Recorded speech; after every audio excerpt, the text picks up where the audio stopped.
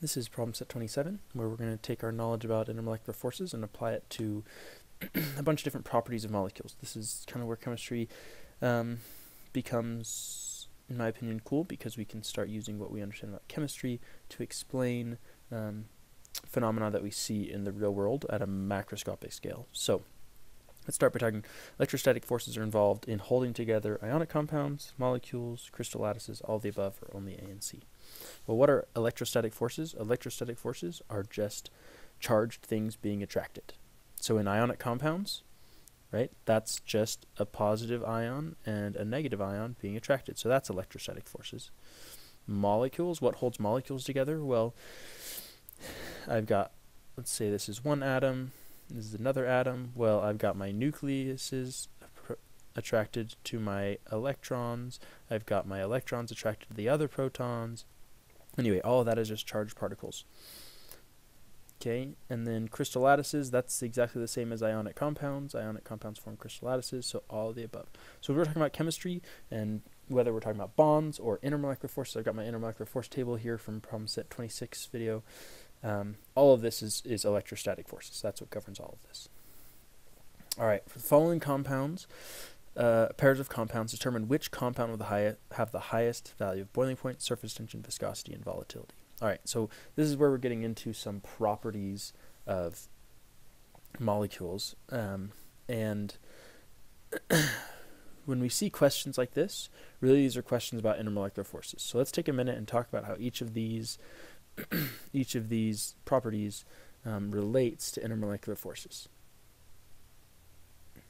So boiling point, let's think if I have stronger intermolecular forces, what is going to happen to my boiling point? Well, stronger intermolecular forces means that all of my molecules within my liquid are holding on to each other tighter, and so it's going to be harder for those molecules to break out into the gas phase to boil. So stronger intermolecular forces is going to mean that you need to put in more energy to boil, so you'll have a higher boiling point temperature.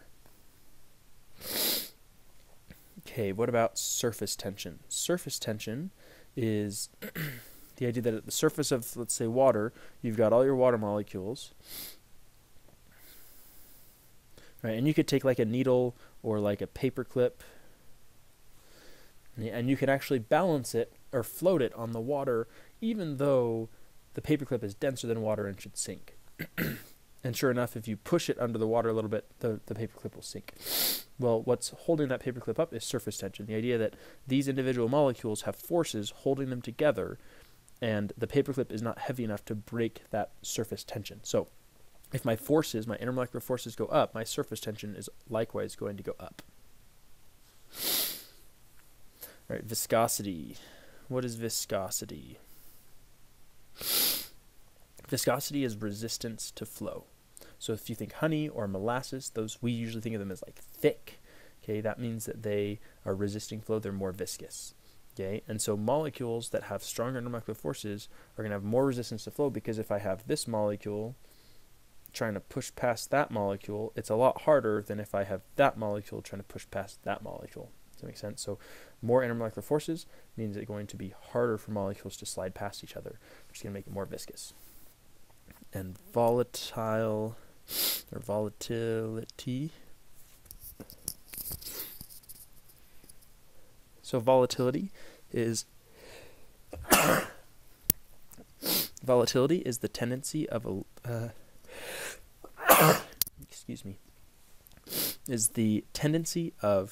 a molecule in the liquid phase. So I've got all my liquid molecules. They're all moving around and stuff. Every once in a while, you can get one that's moving fast enough to break into the gas phase. Okay, that's volatility. So if you think of like a puddle on the street, puddles on the street evaporate. They eventually go away, right? They're not boiling away. Okay, they're just volatile enough that slowly liquid molecules break into the gas phase until the puddle's all gone. So if you think if I have stronger intermolecular forces, these molecules are going to be held in tighter, which means this breakaway is going to happen less, which means it will be less volatile. All right, so we've now related all of these properties to intermolecular forces. So really, this question becomes not a question about boiling point, surface tension, viscosity, or volatility. It becomes a question about intermolecular forces. So my next step would be to look at ethane and say, all right, if I have a bunch of ethane, what's the dominant intermolecular force? Well, ethane, is it ionic or covalent? It's covalent because it's just carbons and hydrogens. It can't be that because I only have one type of molecule, ethane. There's no OH, FH, or NH in it. I have to ask, is ethane, so ethane looks like this. No, it looks like that, just a line. C2H6. And if it's just carbons and hydrogens, it's going to be a nonpolar molecule. And so that means ethane has just London dispersion as the strongest intermolecular force. Okay, what about ethanol? You should be able to look at that real quick, but going through the process, it's a covalent compound. It can't be that guy because there's only one molecule, and there are OHs. So this is going to have hydrogen bonding. So ethanol has stronger intermolecular forces. As a result, stronger intermolecular force means this is going to have a stronger boiling point. So A, it's going to have stronger surface tension. B, it's going to have stronger viscosity. C, and it's going to have weaker volatility, which means ethane is going to have stronger volatility.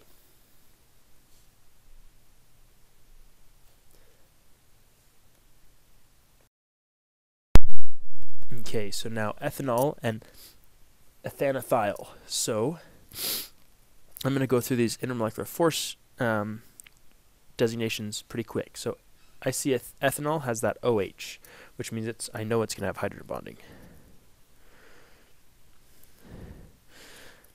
Ethanethiol is all carbons and hydrogens except for this S here, this SH thing. Well, that's going to throw off, it kind of looks like this. Looks like that. Okay, that's going to throw off the balance, so this all of a sudden becomes polar, and so this is going to be dipole, dipole. Well, which is stronger, hydrogen bonding or dipole-dipole? If I look at my chart, hydrogen bonding is stronger than dipole-dipole. Okay, and so as a result, ethanol is going to be stronger in boiling point, surface tension, and viscosity, and ethanethiol is going to be stronger in volatility. All right, diethyl ether and 1-butanol, they're structural isomers, and they're both C4H10O. But if we look at this one, it's all carbons and hydrogens. That hydrogen should be up, except it's got this oxygen in the middle, which is going to throw off the balance. Now, you might think that looks balanced, but remember, this oxygen has lone pairs on it that are actually going to make the geometry around that oxygen bent. So this would be a better image of it, and that's not a balanced molecule. As a result, this is going to be dipole, dipole. Butanol, however, has this OH, so even though it will have this whole nonpolar side, it will have hydrogen bonding in it. So, because this is stronger, this is going to be better boiling point, surface tension, and viscosity, and this is going to be better volatility. So hopefully you see this is really just a question about intermolecular forces, and we're going to see that same pattern throughout this entire problem set. Okay.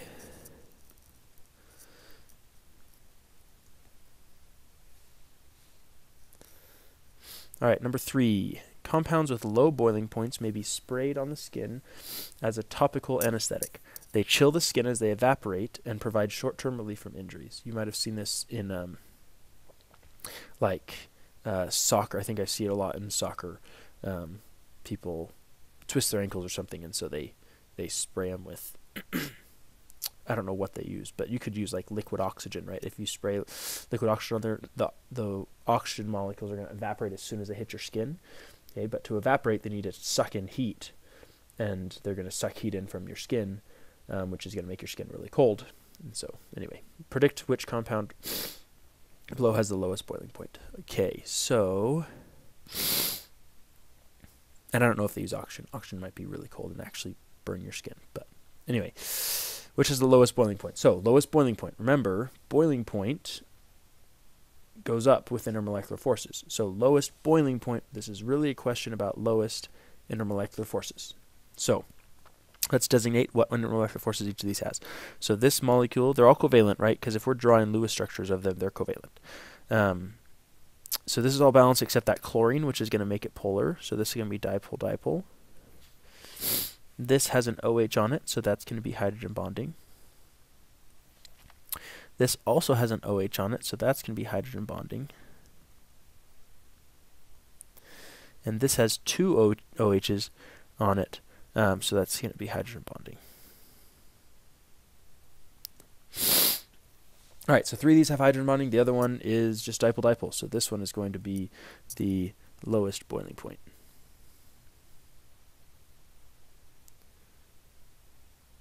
Does it say to... Yeah, that's all at once. Okay. Rank the... Well, let's just take a minute and talk about, on this one, how we would rank if we wanted to find rank highest to lowest, because this is a good exercise in that. So we know this is lowest. These all have hydrogen bonding, so how would I differentiate them? The first thing to look at is how many OH groups does it have? This has 1, this has 1, and this has 2. So this is going to have the strongest hydrogen bonding. So this would be the highest. Okay, we know that's the lowest. Then these two both have 1 area of hydrogen bonding. So their hydrogen bonding you can think of as essentially equivalent. Well, what do they both also have? They both also have London dispersion. And so then I would say, well, which has more London dispersion? That's based on how big the molecule is. This molecule is a lot bigger than this guy. And so this would be 2 and this would be 3. All right, rank the compounds in each set in order of increasing boiling point. So in order of increasing intermolecular forces. So let's see.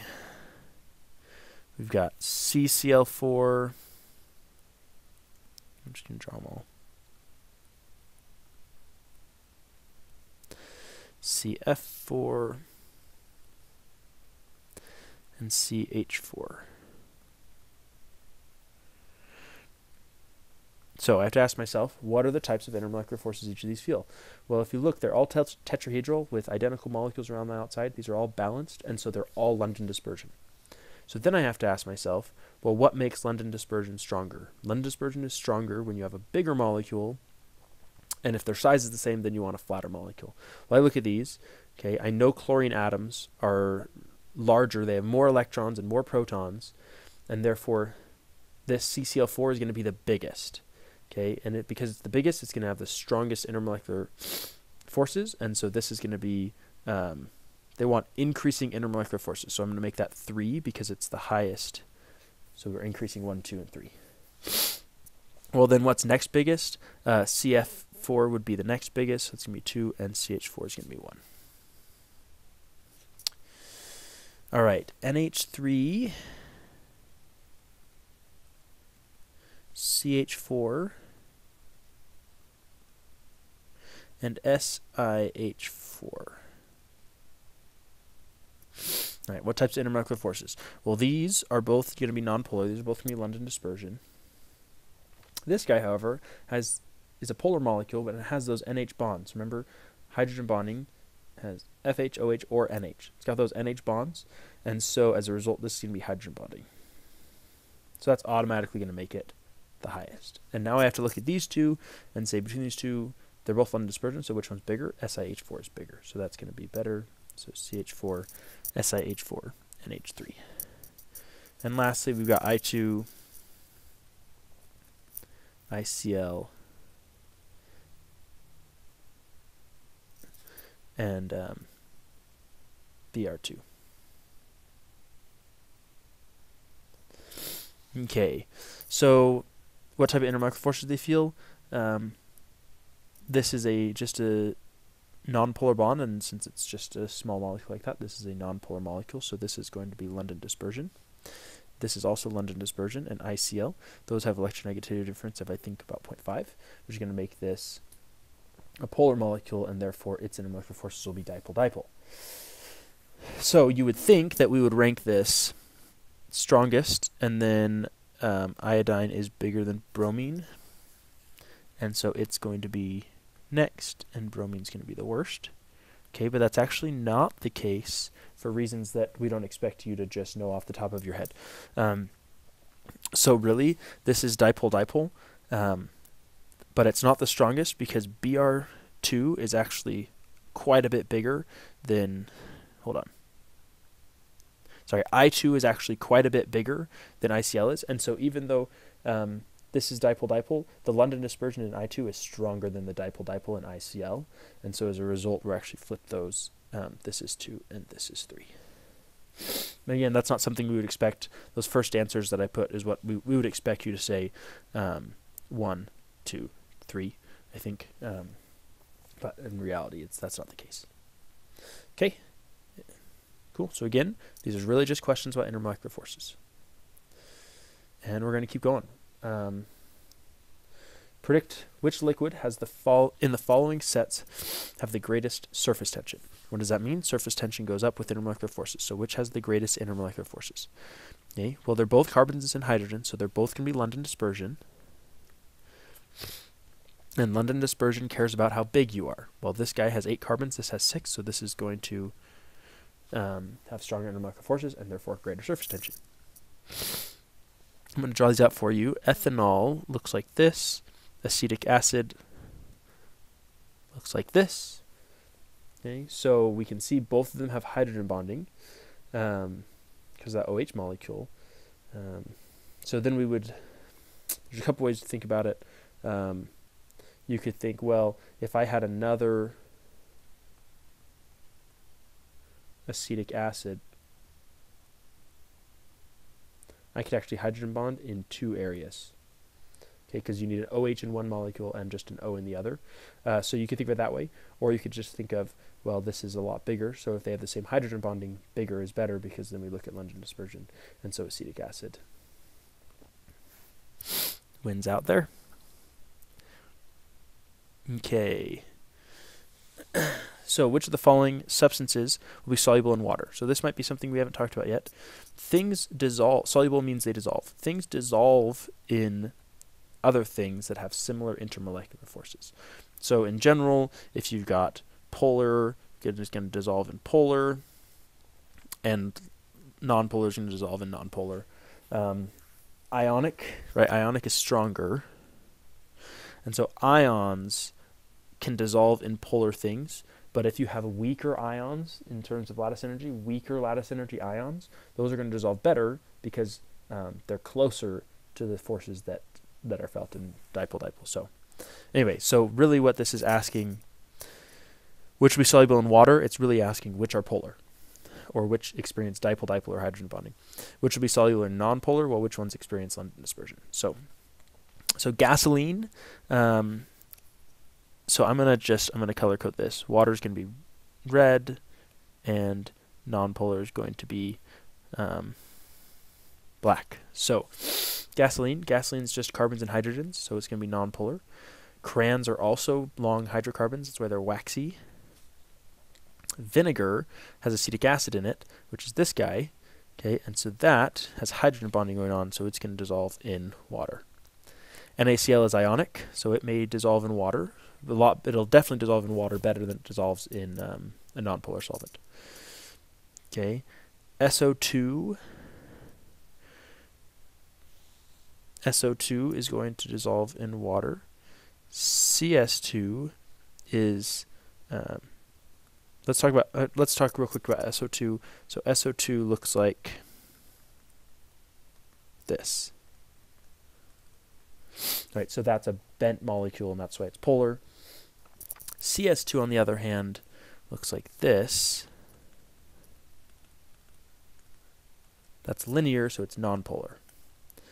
So that's going to dissolve in nonpolar solvents. And lastly, CaOH2, that's an ionic compound, and therefore that's more likely to dissolve in a polar solvent like water.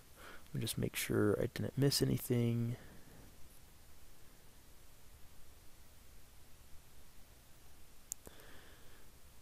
Yep. Okay. All right. So similar intermolecular forces dissolve in each other. That's the moral of that story.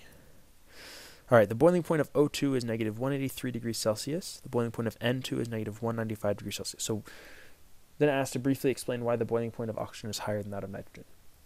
Okay, we should be able to figure out from those boiling points which has stronger intermolecular forces. We know stronger intermolecular forces means stronger boiling point, higher boiling point. Well, which of these has a higher boiling point? Oxygen. It's a lower number, but they're negative, right? So it's actually higher. So oxygen has stronger intermolecular forces than nitrogen. Explain why that's the case. So what type of intermolecular forces do they feel? Right, so O2 looks like this, N2 looks like this. Okay, they're both just going to be nonpolar molecules. So they're both London dispersion, and London dispersion is better when you have more electrons, more protons, kind of bigger, more massive molecules. And so since O2 has a bigger molar mass and it's got more electrons, that's why it has more London dispersion.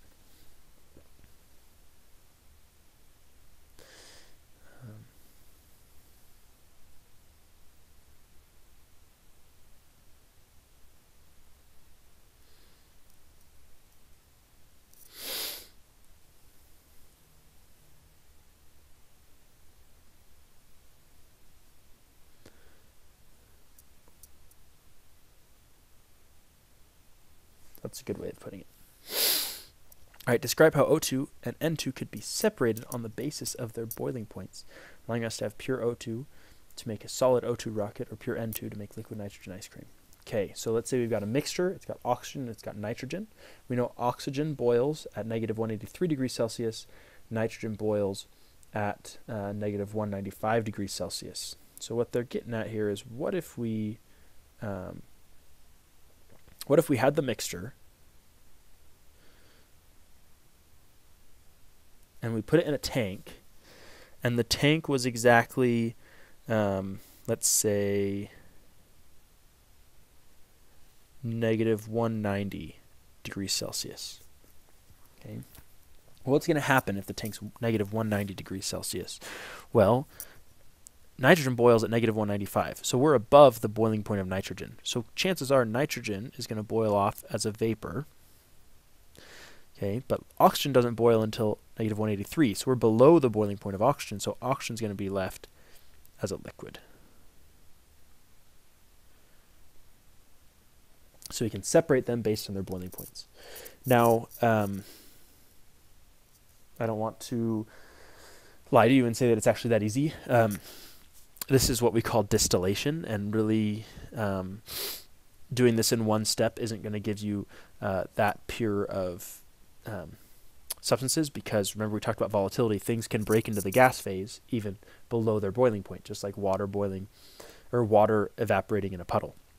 So some of the oxygen, even at negative 190, is going to break into the vapor phase, and so you'll still have a mixture. But if you did this over and over and over again in multiple stages, then you could get separation pretty good. So and just as a side note, if you've ever driven and seen a refinery or a big chemical plant on the side of the freeway or something, you'll see big distillation columns. They're a couple 100 feet tall, and they just look like big towers. And really what they have is they have within them multiple stages.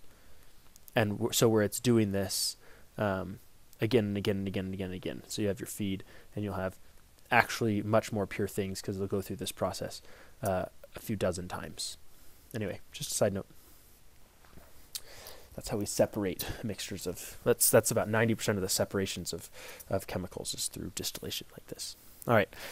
Petroleum, crude oil, is a complex mixture of mostly hydrocarbons that can be separated into useful fuels by distillation. Oh, we just talked about. In order of increasing boiling point, gasoline, jet fuel, kerosene, fuel oil, and diesel oil are all petroleum-based fuels. So we're saying gasoline's the lowest boiling point, diesel oil is the highest boiling point.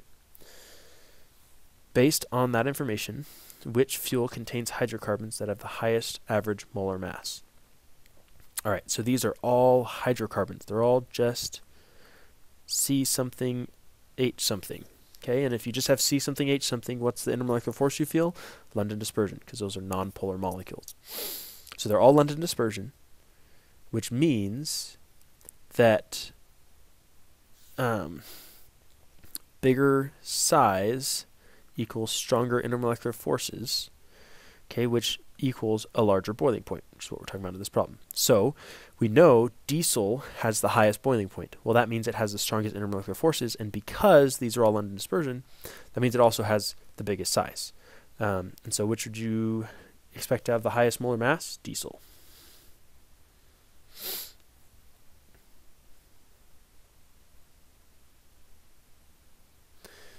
Okay, and then it asked, which would you predict to be the most viscous at 20 degrees Celsius? Well, what does intermolecular forces have to do with viscosity? Higher intermolecular forces equals higher viscosity. Okay, and so as a result, just move that into this problem. As a result, we would also expect diesel oil to have the highest viscosity. They say at 20 degrees Celsius, it doesn't really matter. It's just that if I have two things, one's at 20 degrees Celsius and the other's at 90 degrees Celsius, higher temperature is going to reduce your viscosity. And so that's why if they're all at the same temperature, then you can just look at intermolecular forces. All right, the 4 constitutional isomers of heptane are shown below, which has the highest boiling point. Okay, so again, highest boiling point means highest intermolecular forces.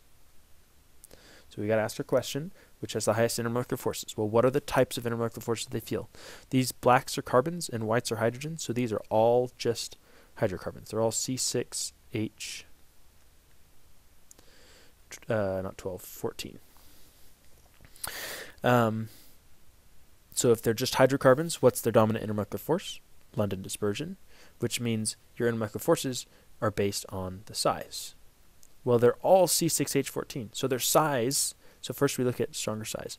Their size is all the same because they're isomers of each other. So size doesn't tell the story. So after size, we look at flatness. Okay, because the more flat you are, the more stackable you can get, and the easier it is to induce dipoles into neighboring molecules. So it's pretty easy. This one is definitely the flattest.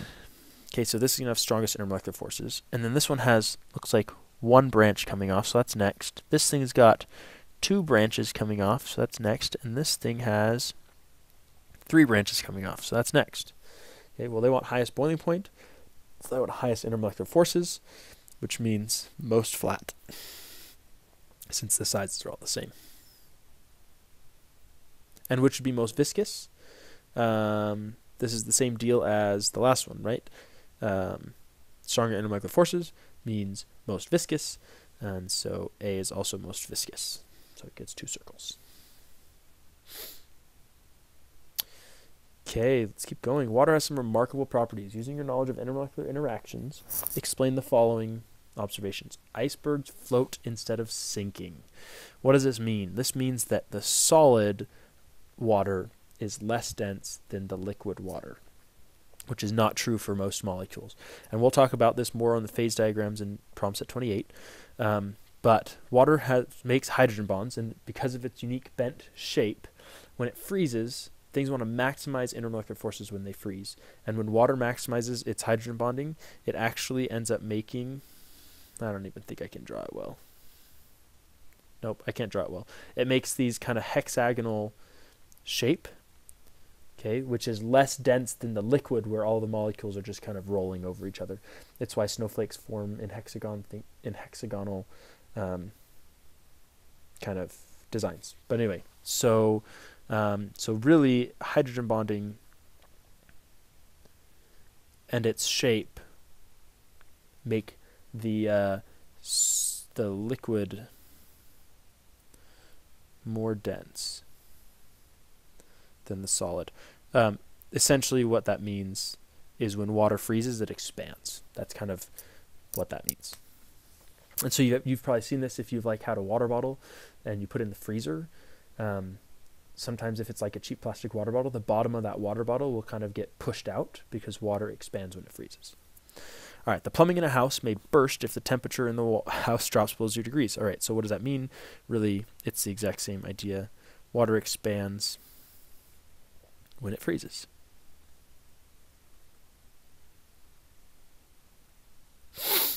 All right, trees drink water, moving it from the ground to leaves in the air without muscles or movement of any kind. Okay, so this goes to a new idea that we haven't talked about yet called capillary action.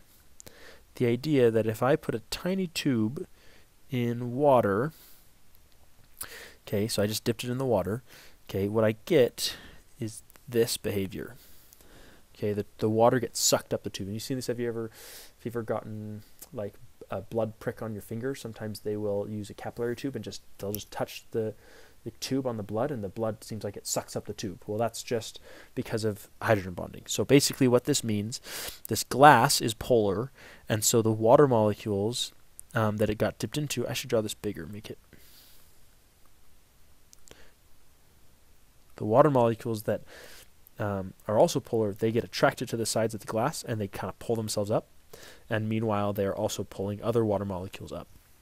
So this is how trees drink. It's how they get water up to the top of the trees, because they're full of tiny little tubes, and water can get sucked up those tubes because they're so thin. There's not a lot of gravity pulling the water down, but there is hydrogen bonding pulling the water up. So I'm just going to label this. This is called capillary action. And specifically, this is called adhesion. Wow, adhesion. Okay, adhesion is when things stick to different surfaces. So this water sticking to the glass, that's adhesion. We'll talk about the opposite a little further down. Careful needle can float on water but sinks in methanol because water has hydrogen bonding, which gives it strong surface tension. But then a hot needle will sink, but a cold needle floats. That's because a hot needle has the energy to break the hydrogen bonds.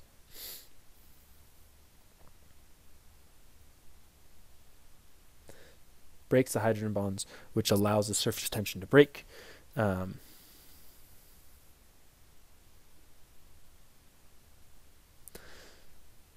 then the hot needle will sink. All right, using your knowledge of intermolecular interactions, explain the following. We're almost done here. The height of liquid inside a very skinny straw is higher than the level of the drink in the cup in which it is sitting. Okay, so we already talked about that. Literally the exact same thing. Capillary action and adhesion. If the same skinny straw was placed in a dish of mercury, the height of the mercury in the straw would be lower than the level of the mercury. Okay, so that, what they're describing is this. If this was mercury out here, you would get this behavior, the opposite behavior. Okay, so in this case, this is when cohesion dominates. In other words, cohesion is sticking to yourself. So in this case, the mercury, because mercury is nonpolar, is not attracted to the straw, and as a result, that mercury is more attracted to itself, and so you see it kind of bending down to hold on to itself instead of holding on to the wall of the straw. So that's when cohesion dominates versus this is when adhesion dominates. So adhesion is sticking to other things. Think of it like adhesive bandages stick to your skin, and cohesion is sticking to yourself. Think community, self, whatever. Okay. The meniscus of the mercury in a mercury thermometer is convex, whereas the meniscus in the alcohol thermometer is concave. So that's exactly what we're talking about. Okay. So this is convex. This is concave. So mercury is nonpolar, and alcohol is hydrogen bonding. And so if your glass thermometer is polar, the alcohol is going to be attracted to it, the mercury is not. It's harder to drink eggnog, non-alcoholic of course, through a straw than water. Why? Think thickness, right? Eggnog is really thick, so it's more viscous. So it's going to be harder to pull it up the tube. There's probably also, and then water is less viscous. Also, yeah, that's what I would think. I would just think viscosity. Because eggnog will have a bunch of molecules in there that is probably going to have hydrogen bonding. It's probably also going to have a lot of Lorentz dispersion and stuff in there, versus water just has hydrogen bonding. Or its Lorentz dispersion isn't very strong because it's so small. Anyway, so that's kind of this problem set about applications of intermolecular forces. I hope what you just take away from this is whenever we ask you questions about these properties of molecules, we're really just asking you questions about intermolecular forces. And the first step is to figure out, okay, how does my intermolecular forces relate to that property?